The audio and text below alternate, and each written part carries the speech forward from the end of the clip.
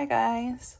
Recently I've been asked to create some species-specific care guides, basically a how-to to keep certain species of isopods that are pretty common in the hobby.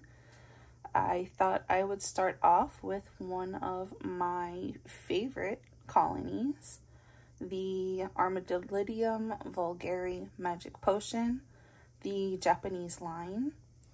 A little bit about these guys. They are derived from your common pill bug, roly-poly, the gray guys that we all have in our backyards and have played with at some point.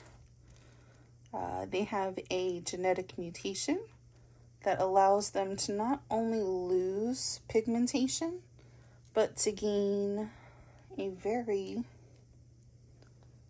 distinct patterning of electric yellow and black spots all over their little bodies. They are a very prolific species. The Japanese line is. The American line is a little bit bigger, and they max out at about 2 centimeters. The Japanese line, as you can see, these are mostly adults, and they are 1.5 centimeters to close to 2 centimeters. So they do get almost as big as their American counterparts. The Japanese line breeds faster, more often. They also have larger broods than the American line. This makes them very easy for hobbyists that use them in terraria or in their reptile enclosures as cleanup crew. They are not very good as feeders because they have an extremely tough outer exoskeleton, which does make it difficult for certain animals to snack on them. The exoskeleton provides strength for the isopod.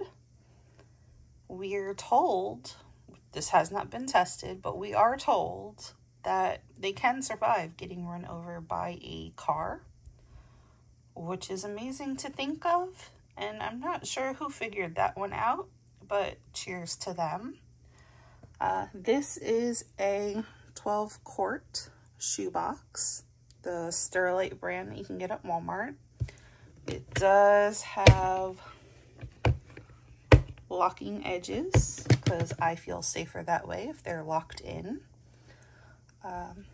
To set up a bin like this, you do need 4 to 5 vent holes on the side, both sides, to allow for cross ventilation. These are about 1.5 inch drill bit holes with just some mesh super glued over the top of it on the outside so they can't get out. The lid is unmodified. They have several pieces of cork bark. They have some poplar bark. In here we also have a decently sized sphagnum moss portion for hydration.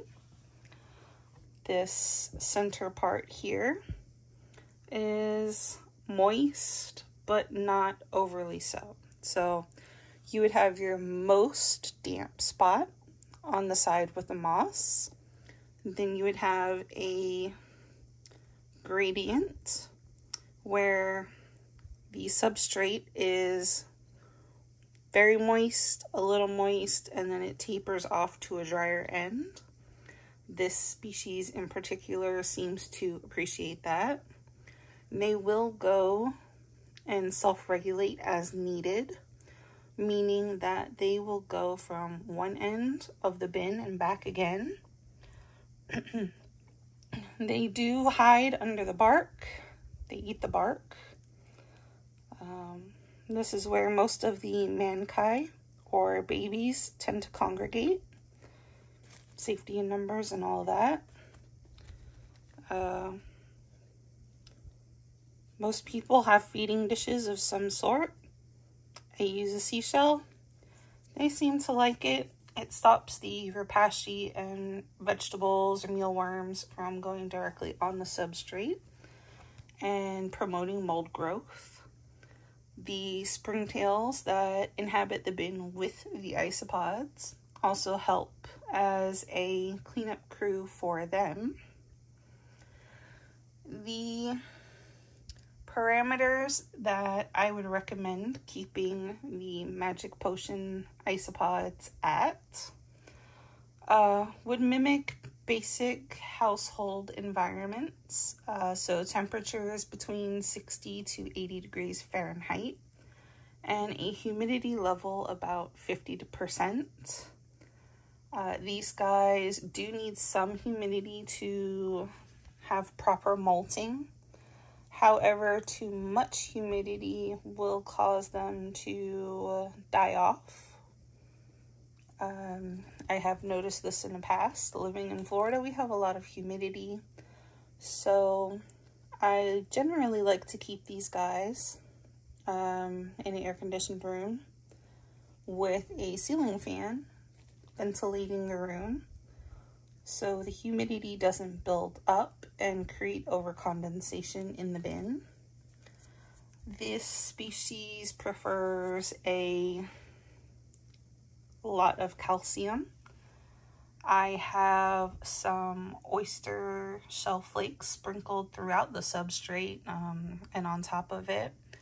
I also give Cuttlebone as needed. These look like they are due for another one. Once the husk of the Cuttlebone is apparent, I usually switch it out. I'll either throw away the Cuttlebone or crush it up and just mix it in the substrate. I also feed these guys Repticalcium without vitamin D, the powder form. You can just sprinkle it in as you give them their food. They do like vegetation. They will eat romaine lettuce quite readily. So if you put them in a planted terrarium, make sure to keep that in mind. They like vegetables. Pumpkin and sweet potato is another favorite. They prefer dried minnows, dried river shrimp, and dried mealworms for protein. They also have been known to eat dried eggshells. Just, leftovers from making scrambled eggs in the kitchen. Leave your eggshells to dry out on the countertop after you rinse them. And then crush them up and the isopods will devour them. And that is about it. These guys are ready for a leaf litter top up. Right now you can see sycamore leaves, which is what I tend to use. It's local to me, so that's what I use. They seem to really like it.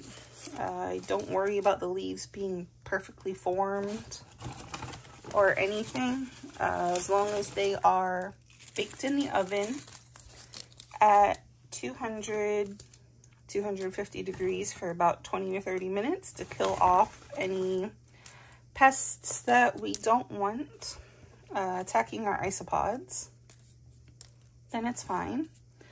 This leaf litter will last them about a week, and then it'll be time to top them up again. I'm also going to go ahead and drop a few mealworms in here for them. Saturday, they like mealworms. Pretty soon, that little pile will be gone. I'll probably add a couple more. It won't hurt anything. And there you go. These guys also, before I forget,